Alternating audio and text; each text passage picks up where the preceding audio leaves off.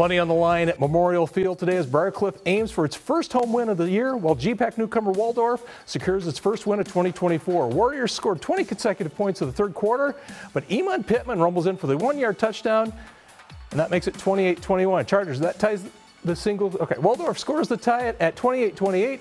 With a chance to win the game, Chargers sack Chris Walter. Ball pops out, recovered by Briar, one of the Chargers' 9 sacks of the game, a single-game program record. And that sets up Briar in scoring range. Luke Davies connects with Luke DeLang. His first career TD puts the Chargers up 35-28 with 36 seconds left. Then Waldorf on its last chance, deep ball, but it's picked off by Tulsa Janish. Chargers cap off an exciting game with a 35-28 win.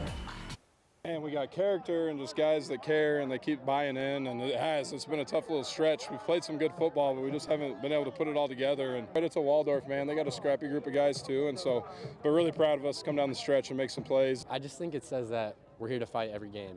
And looking back on this game and how it was a little up and down, turnovers on both sides, you know, proud of our defense and then especially our offensive line.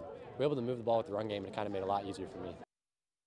Briar will take on Dordt at home next Saturday.